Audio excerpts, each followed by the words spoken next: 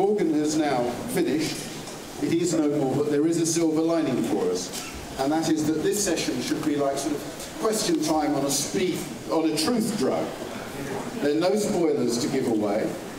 Everyone here has promised to be utterly honest from the get-go. And I promise that we'll have lots of time to ask questions from the floor at the end. But I thought, Pilou, looking back at the series, and you were a big star in 2 of them, and there was slightly less of you in series 3. Which was your favourite plot line, and which was your favourite series? I should actually stand up. All right.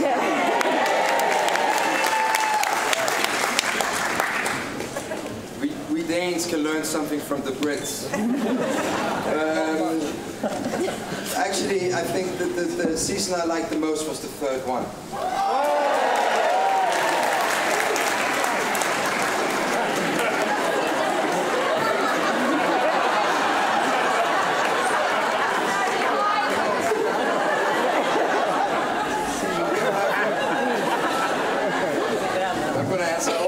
Like this. No, the reason why I liked the 3rd one was because I wasn't a part of it so much as I wish, or could be. Things came up called family and theatre. So I couldn't be a part of the 3rd season. So when I watched it, I saw actually what the audience saw. A very, very good show with very, very strong scripts and a strong cast. That's actually what makes a good story go around. So that's the season I like the most. And the plot I like the most is the sex thing between Casper and Katrine.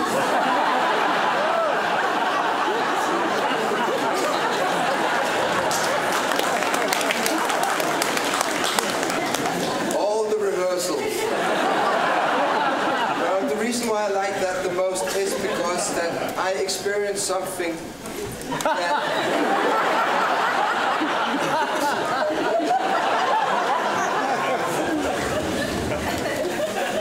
this is not going to be short and sweet, like my sex life. The reason why I liked it was because I understood something a year after we did that script that I didn't know when we did it. And I hope that answers your question. That's a little... yeah.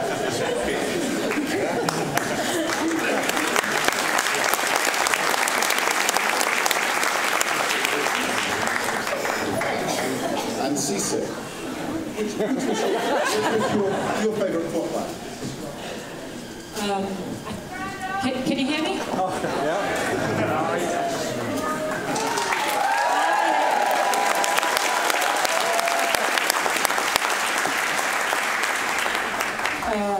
God. I think I have to say it was the sex thing between me and Philip, which was something I didn't understand until I had the sex thing with it's difficult. I think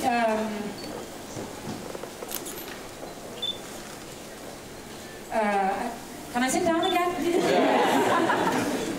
That goes slow. That's nice with the background. How rare you see your own profile.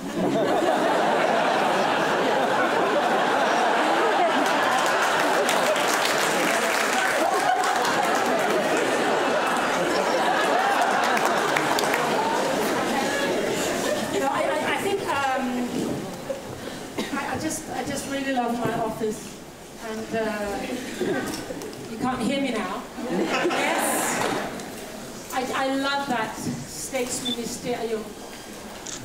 My office and to have people around me open doors for me, and yeah. Can you call that a plot line? I couldn't open doors. I never opened a door, and I really, really love that. Jennifer Saunders in Let Them Have Cake, I don't know if you've seen it, but she couldn't open doors. She was standing in front of the door and going, what? And I thought, then you're someone if you don't know how to open a door. So that was my own favorite personal secret before. Well, it wasn't important. It wasn't clever.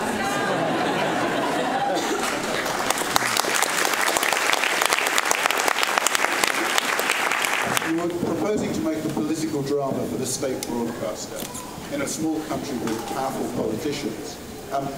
There must have been a lot of nerves within the production team when you suggest something as potentially controversial as that. Was it difficult? Actually, yes, it was quite difficult because, well, no nerves inside the production, but it was, you know, in a state broadcaster, we have a big hierarchy, we have a lot of bosses, and the head of drama, he actually thought it was a very interesting idea, but he was, of course, nervous that we would bore the audience. But, you know, the media director and all the guys on top, they didn't know if we could do it, but for 1 year we tried to convince them that it would be a fantastic idea.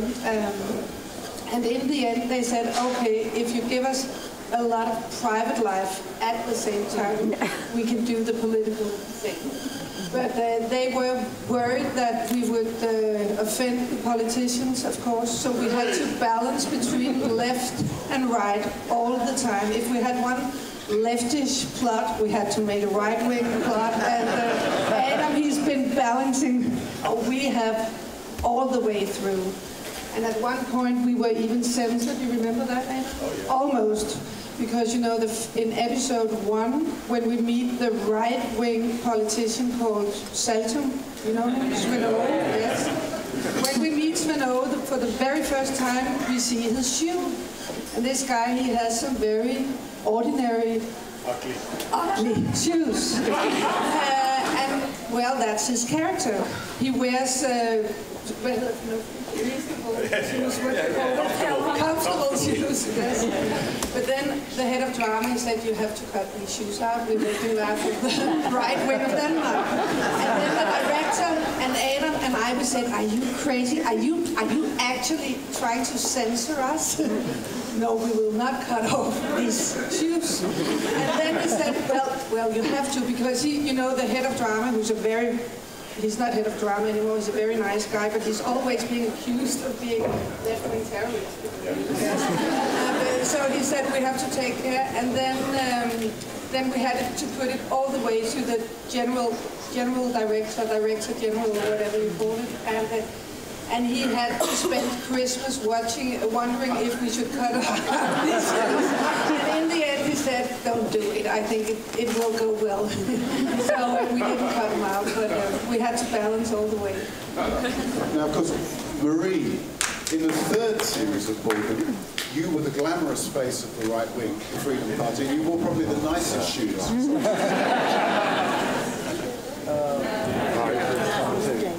Or they can share it down there. Well, yes. Well, first I have to say I really enjoyed the Sex Things series. Actually, my real-life girlfriend, her husband, that was a nice day at the office. No, okay. Your real life? Well, my real-life girlfriend, her husband is Thomas, who played I don't know, he's yeah. So I had to call her and say, I'm going to meet with your husband today. It's going to be a really nice day. At least I get paid for it. She does it.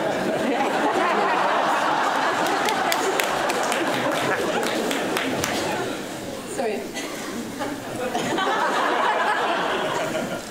I think we'll move away from the sex. Talk about that all day.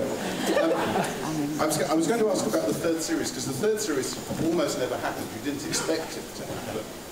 So, having planned the first 2 series for 4 years, I suspect, the 3rd series you put together in, how did you get the idea for it? Why was it so different? Well, I think it's a... can you hear me? Yeah. I think it says a lot about DR, the Danish broadcasting company, that they don't just automatically press the button if you've done something that they liked. They don't necessarily just say, give us another season. They say, give us a reason to commission another season. So we had to give them a reason, and there has been kind of an epic story in modern Danish politics, which is the story of a new party that emerged. We have a multi-party system, but we could do with even another party, and that has been a very great story, a great triumph, and a terrible fall of that new party. And I just thought that's real life politics, and I just thought that story would be excellent. And also, I thought after we told the story about well, democracy from the point of view of the Prime Minister's office, I thought we should go to the nucleus of democracy, where actually you have an opinion, you try to sell it to people, you gather some people, and you rally around a new party flag, and then you aim for Borgen. So Borgen, as the building of the parliament in Copenhagen, would be kind of the goal of the third season, whereas it was more the setting of the first season. So we just thought that was a nice idea.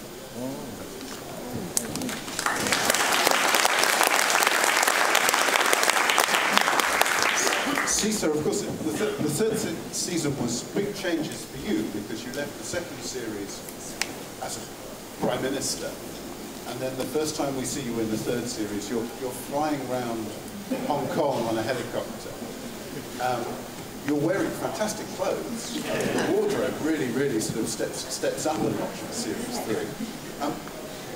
For the first two series, you've said previously that you looked at Tony Blair.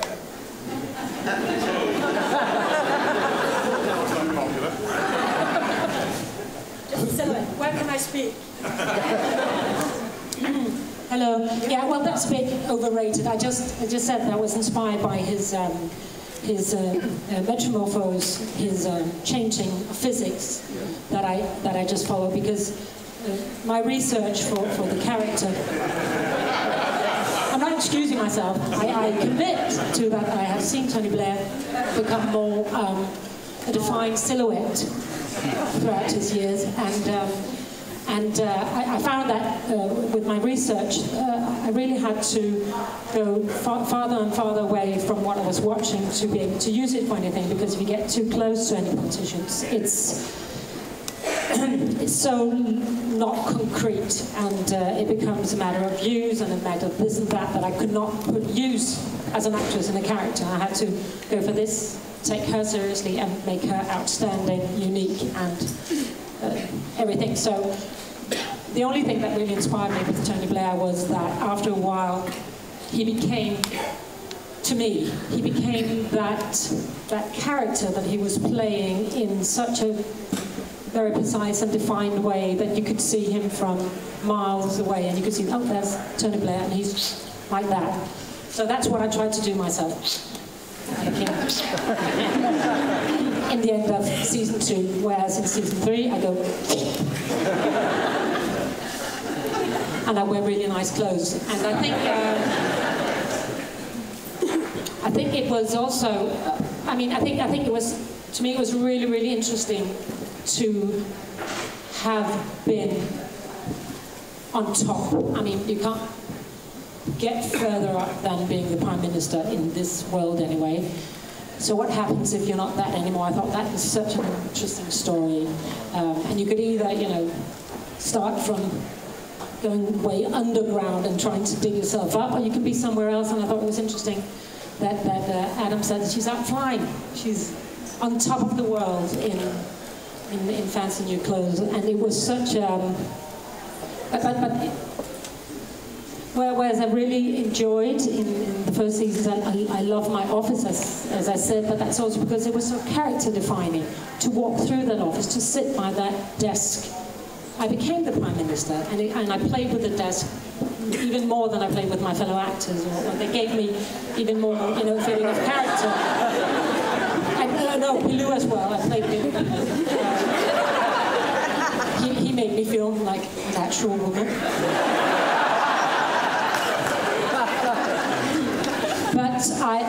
But that whole, I mean, that sort of energy or thing that sort of bounced off the set and the costume and the being tight and being Prime Minister and the bun and all that, to give all that away and just sit in a helicopter and having no concrete feedback was also terribly, terribly scary. Can I say one thing? Absolutely. Did you feel like a desk? How Sidse felt with her desk, I felt it with my suit. Yeah. And actually, this is not funny. It's actually a thing that we talked about with Søren Kragh Jacobsen, who was the director of the 2 first episodes. Is that Kasper Juhl would wear a suit for 20 episodes, and the day we would take the jacket off, or we would untie the button, that would be the day Kasper Juhl started to break up. And if you watch it again, you can actually see that we started in some episodes to loosen up a little bit, open the buttons a little bit, because he's on the wrong path. But it is the right path for him, but the wrong path as a professional spin doctor. And so in the 3rd series, when frankly you're not in a suit very often. I'm just having casual sex. Sometimes it makes your hair fall out, sometimes it... Yeah.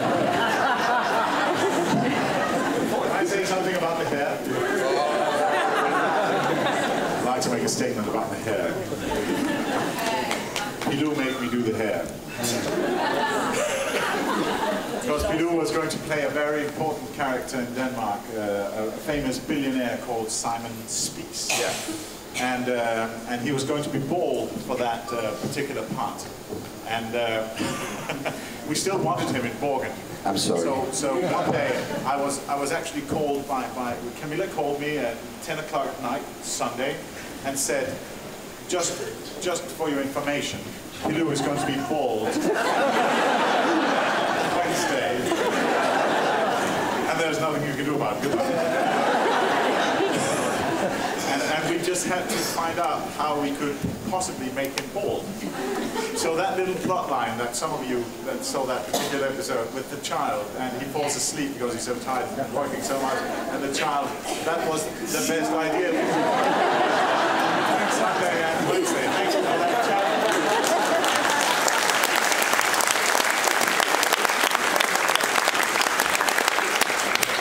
It's not the worst thing I did. I broke my knee in episode 19. Well,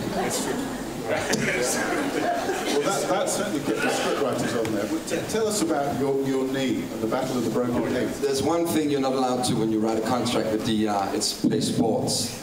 And we've done like 17 episodes, and I hadn't played sports for like 1.5 years, and all my friends were going out to play one night. What's gonna happen? And I hadn't played for 3 years, and I did the first move like Michael Laudrup, or I think I did, and my knee just... And I had to call, I didn't want to call Camilla because I knew she would be freaked out. So I called the line producer and said, oh, I fucked up.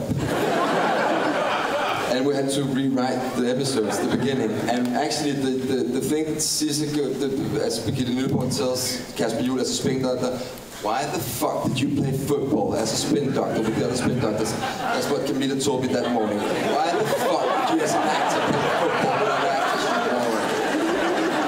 In boxer shoes? Are you fucking retarded? I'm sorry, pardon my English, I'm not there.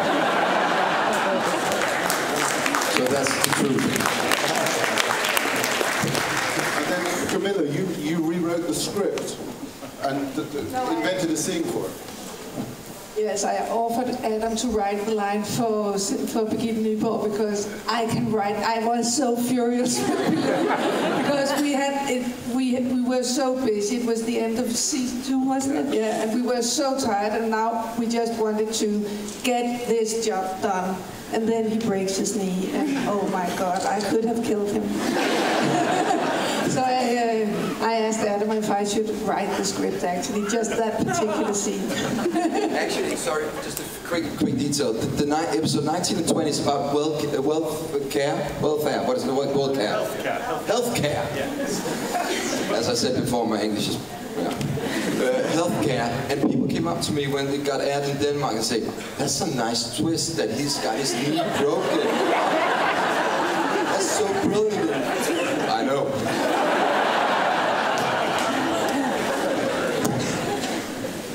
Sidse, if we can take you back to offices, because in the 3rd series you really come alive.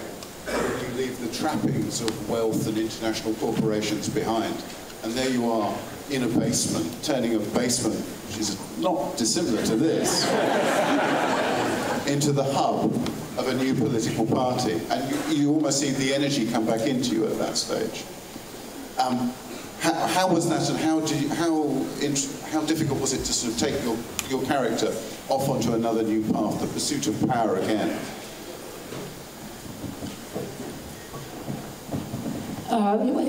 Yeah, it was difficult. I hated that office so much. Even more so because it was actually the old office that they'd changed. So they've taken down all my lovely wallpaper and beautiful stuff and turned it into shit. And then people in with them. You know, I had to share it. With so many opinionated people with airtime and things to say. Oh God. So I really, really struggled in that office, and I don't think I ever really came to terms with it. The good thing was that in that office there's a tiny room where they have their meetings just to have some privacy, which is even smaller than it looks on screen. It was like 1 square meter. It was claustrophobic and horrible, and the lab was the ugliest light you can imagine. So that gave a lot of motivation. Because the third series is full of many, many different themes. And again, I'm always interested when reality and the politics sort of collide. Because you did prostitution, you did communist past, but what was the most controversial episode that turned up? Pigs, I think. Well, yeah, for me personally, it was the pigs, definitely. Because, tell us about what happened. Don't mess with the Danish pig producers. Actually, I think they had kind of a press readiness for when it was aired in the UK. Because what would happen to the export of Danish bacon? What if you all of a sudden abandoned Danish bacon because of Danish drama? What an absolutely crazy thing to do. But they were actually worried about it. So I was beaten pretty badly up in the press. But it was nice. I mean, you get kind of used to it. And after that, prostitution. The funny thing with the prostitution episode was that actually the Conservative Party in Denmark made a proposition in Parliament, in the real Parliament, that was identical to the proposition made by Birgitte Nyborg. And that's when we knew that it was time to leave this show. I was just getting too close. Well, it was interesting, very interesting. So, Camilla, did you spend a lot of time sort of smoothing down political worries? Were politicians always sort of trying to catch your eye and tell you that they wanted... No, I only spent time trying to convince the boss or try to prepare him for what Adam and the writers were about to do next. So, no, actually, I did not have anything. I was just busy doing the series, actually. Yeah. Because it's quite controversial. One of the big themes of Series 3 was about television, and about how the state broadcaster is always under the pressure of being made more commercial. I mean, I loved the storyline about how they wanted to turn the political debate on the night of the election into a game show. Was there a message there? Yes, but something like that actually happened on the competitive channel to DR, the TV2, Danish TV2. They actually, not in this election, our last election campaign, they did a political debate like a handball match. Exactly like, with referees and whistles and no, we'll send you into the wings and we'll bring in the reserve, and it was completely outrageous. And I think you can actually find clips of it on YouTube. That was bringing political debate to a new kind of commercialized, crazy level where it just didn't make sense. And we wanted to put that in the show, obviously. Now, Sidse, you, as both Statsminister and obviously as yourself, you're known as a woman of impeccable judgment. But in Britain there was a lot of controversy because, and maybe this is the great divide between Denmark and here, Jeremy. Why Jeremy?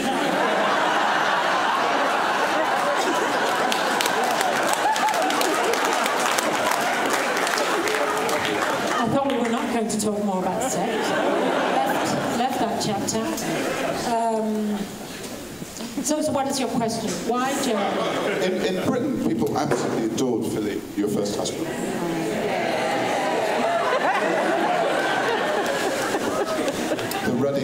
The rugged Nordic. But the effete Brit. Did you not see what he did to me? We made a contract, and within 18 months he had to sleep around because he felt really lonely. Yeah. So you think that's fine? No, I still don't understand the question. Why Jeremy? Oh yeah, you're not too hot. The Danish women really liked. And walking around when he was on set, you knew he was on there before you saw him because there was a lot of flushed women going around. Oh, he's really charming. We have a thing for English gentlemen with a thing. I think that's just our wet dream, I suppose. Denmark.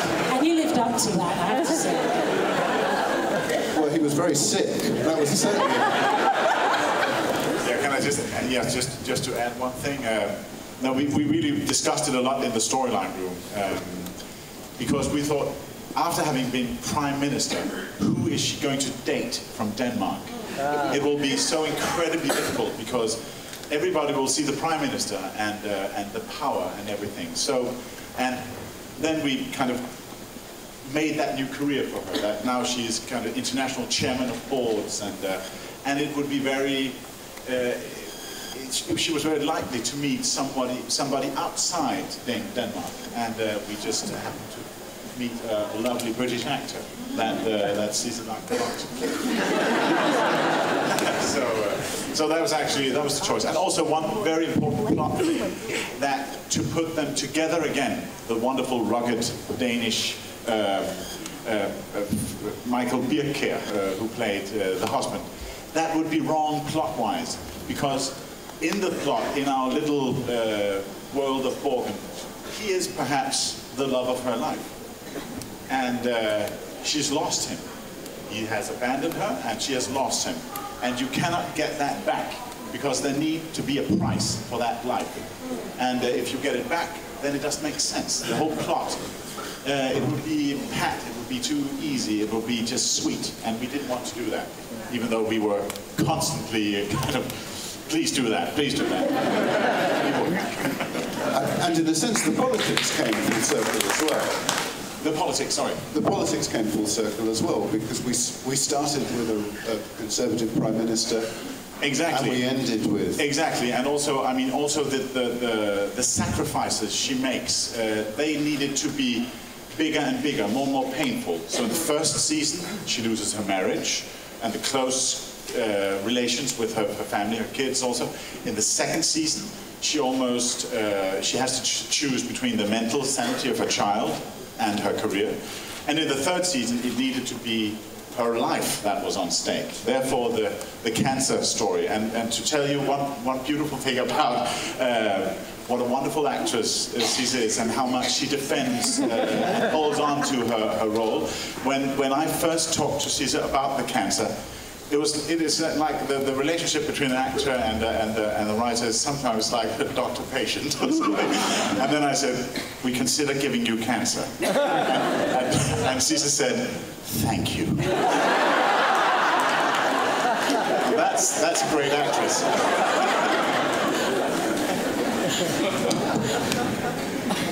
Why did you say thank you, and what did you do next?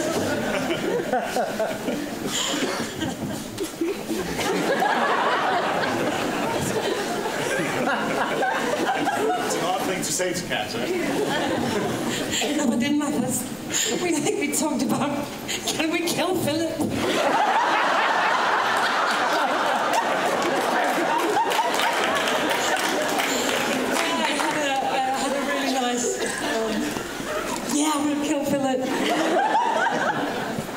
tragic traffic accident. Oh, the grief. Oh, it's terrible. Sometimes it's really terrible. One of this, another child. No, there's some really, really perverted conversations going on in that writing room that people shouldn't know about at all. I think. No, but, so, did you mean something with that question? Yes, the cancer. No, but that as Adam said, that it got, the sacrifices come closer and closer to herself. The fact.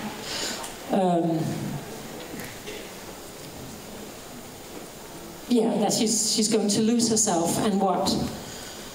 No, it's just very, very interesting. Very, very, a completely new perspective, and something that it was nice that she was so completely unable to deal with it, compared to what she's been.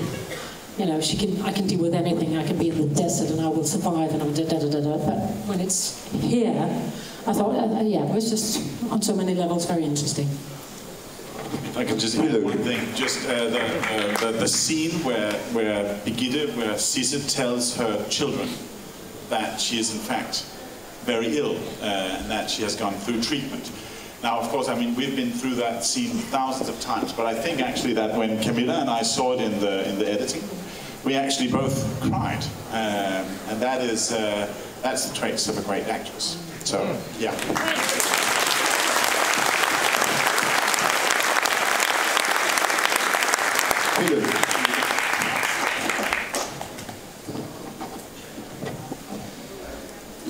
Like between the second and the third season, I have to leave now because I have to go with an airplane. I just wanted to say what a brilliant experience, what a wonderful, wonderful trip, and what is so wonderful with you British people is you have the greatest taste in the world. Thank you very much.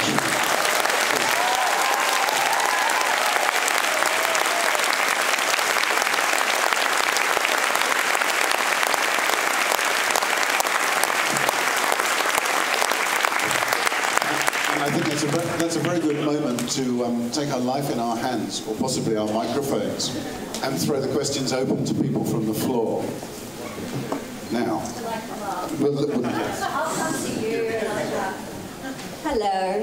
I was going to ask a two-part question, one to the creators, which is, for all our Nordic noir fans, it's some disappointment or interest when your shows get adapted in the States or America. And I suppose part of the great thing about this particular show is it would be a bitch to adapt. Or have you been approached by people to at least buy the format to transpose? Yes. Actually, it's the BBC Worldwide that takes care of the remake rights. And currently, the HBO claims that they want to do it.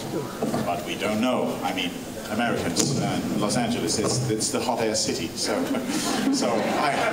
I don't know, but they seem to be very keen on doing it, and of course it will be really difficult to adapt, but I think one of the ideas is to bring it to state level, at least in the first season, because then you actually have a multi-party system. Also in the US, I mean, you can actually meet a social democrat in New York. He's probably Danish, no? No, but anyway, yes. So that's the plan anyway. But we don't know. It might be and it might not be. But we keep our fingers crossed. What three things would Sidse take to a desert island? It's a very English question. We have a show called Desert Island Discs, where you usually have to take eight songs, one book and one luxury.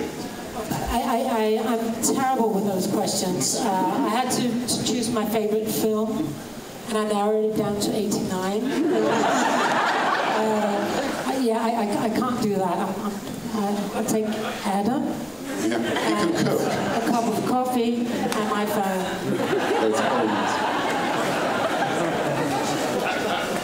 Does Adam's relationship with his own mother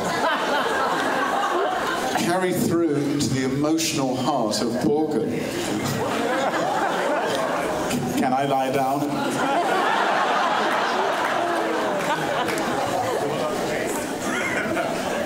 Well, that's a very personal question. Yes.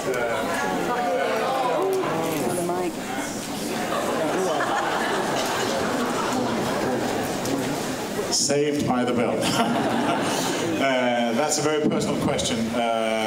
Obviously, yes, I've had a very professional mother.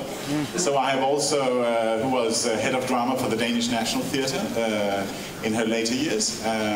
So yes, definitely. I think all children with very, very busy parents have experienced the sacrifices. And seen, well, the nice face of the big career, but also the ugly face of it. And I've tried to put both into the series. So yes, definitely.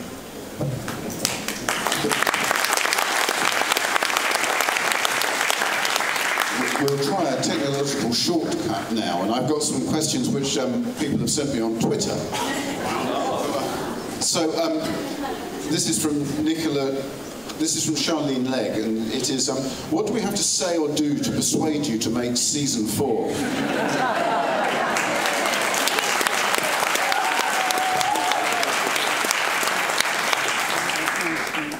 Can I just say that today I think we should do season 4 in 10 years. I think so. I think so. Because I still think that, I still think that the former Prime Minister, someone who's been there and gone a completely different way, is so interesting, and I think we haven't exploited that.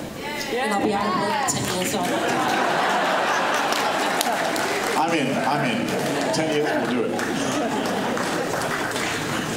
And a question for Marie, which is just, what was people's reaction to seeing you as such a glamorous right-winger amongst the ordinary people of Denmark?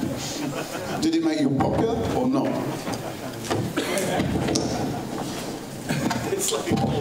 Well, I had some friends' parents who didn't like their children to meet with me because they thought I was a really bad person because of all these characters I play that are not really nice people. But the funny thing is that we actually were quite prohibited. Can you say that? Yeah. We wanted to make this character look very nice, so that you would actually think that she liked children and little dogs, but she didn't. So that was kind of the twist with her. We wanted people to feel comfort and be, you know, in a good company with her, but you weren't.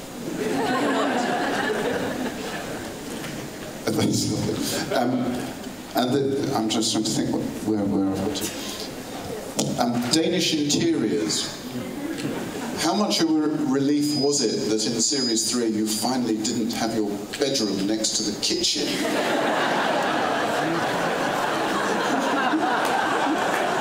But I do.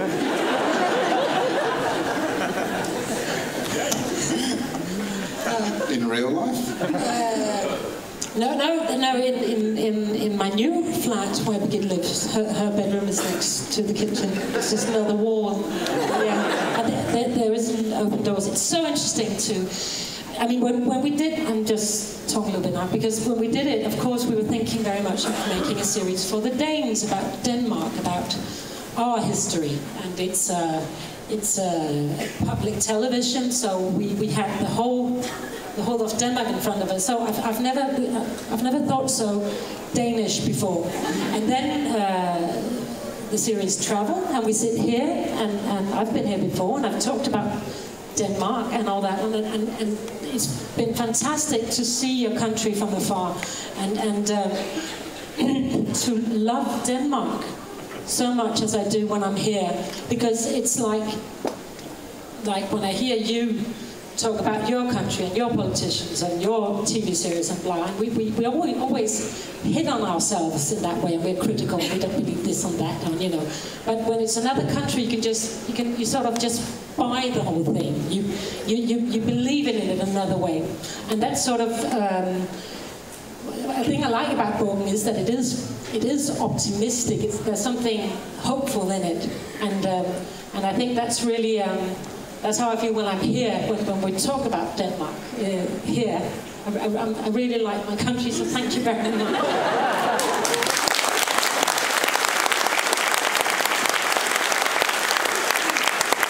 Just a quick comment, because we've actually heard that many times, that many British people are kind of curious about having bedroom next to the kitchen. But with the prices of real estate in London, you must have your bedrooms in your kitchen.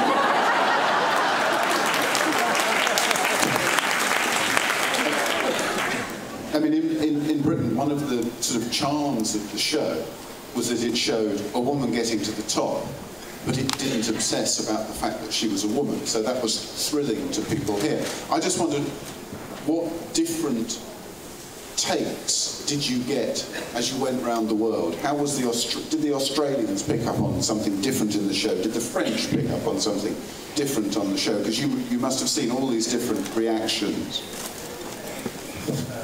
Well, I think that Denmark is probably a bit ahead, a bit more progressive when it comes to the complete equality of the sexes, and I don't know if we have that.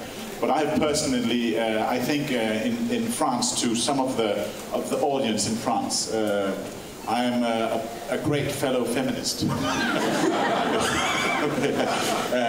And Sidse is the leader of the pack. No, but and whenever we've had some, because we talked a lot about the scripts, my privileged, and Adam started by saying it's a feminist project, and sometimes I had to ask him, are we still being feminist? Because now I'm thinking, and yes, it is. And I think the most feminist thing about it is that it's a woman, being the Prime Minister, is taken for granted. We have to say it's just the way it is. And to Denmark, that was, at that point, pushing it a little bit, because it was not for granted. When we got our first female Prime Minister, it was a big deal. But we sort of played down in Borgen to have that. That's not what it's about.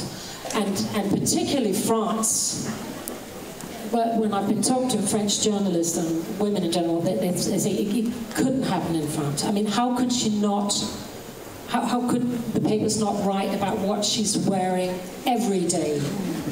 And you know, bring up the fact that she's a woman. Every single article will be about that in France. I think that's and then they really liked it for that fact. Yeah. And still, when you see some of the most famous press photos of our current Prime Minister, Helle Thorning-Schmidt, they focus a lot on her expensive bags. And I mean, and if a male Prime Minister had an expensive bag, nobody would care. And a question which has come in for Halfdan, which is, when you wrote the theme music for Borgen, did you start with the or did the tuk tuk tuk tuk tuk come later? Well, that's a very good question. No, I don't think I did. Actually, what I wanted to achieve with that theme was this roller coaster travel between happiness, tightness, unhappiness, all these emotions that you go through in the series, which was, it became some of a sport for me to see how many things I could squeeze in one theme, 40 seconds long. So, but it was quite interesting. I think it went surprisingly well. You know, the thing about changing emotions for every second measure, it's kind of crazy, isn't it? Fantastic music. It stays with you for a long time.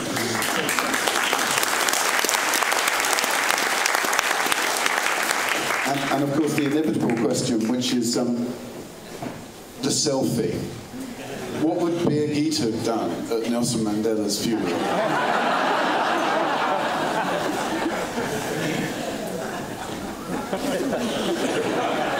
I think this one's for you, Adam. She would have asked Obama to take a picture of her.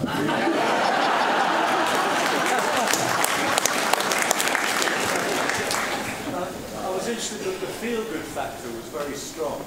Whether Sidse actually has been approached by any political parties. Has Sidse been approached by any political parties?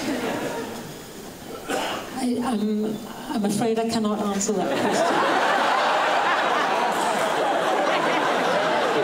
Wait until the next election in Denmark.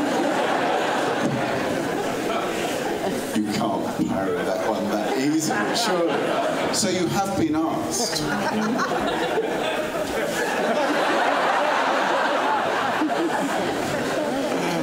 And we have to wait for 10 years of politics to pass by before you come and do it fictionally at the end.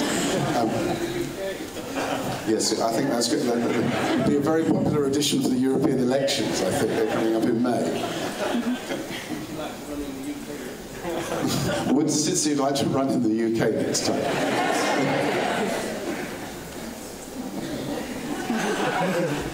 I was wondering if you, Sidse, would consider treading the boards in the West End, because of course Katrine, the actress who plays Katrine, we went to see Coriolanus at the Donmar, so we were lucky enough to see her, and she was terrific as Virgilia. So I was wondering if you would actually perhaps see yourself on the stage at the National Theatre. Because I know Sophie Gravel is doing that as well this summer. I'd love to, yes. And Marie? Are there any casting scouts? In the United States, when West Wing was on, it really inspired a lot of people to think of politics as a more noble career than they had done. Do you think that Borgen inspired people or young people to be more interested in politics, or do they see it as more political? In America, the West Wing inspired a generation of young people. Do you think Borgen has inspired a generation of young people to think about politics as a noble career? Well, actually, they did a survey, because we have been accused from the very beginning, actually half a year before we aired the first program. We were accused by the extreme right of being very leftish, and that we would now kind of force people into voting for the red parties of Denmark.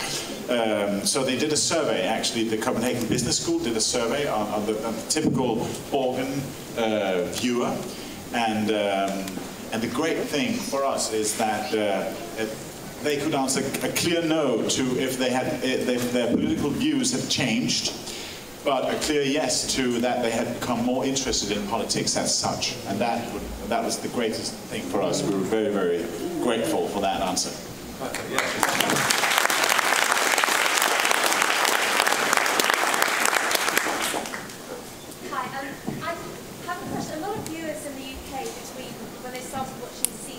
Series 3 of Borgen felt that they'd missed the series. So much had happened between Steve and Casper, and obviously the producer wasn't the State Minister anymore.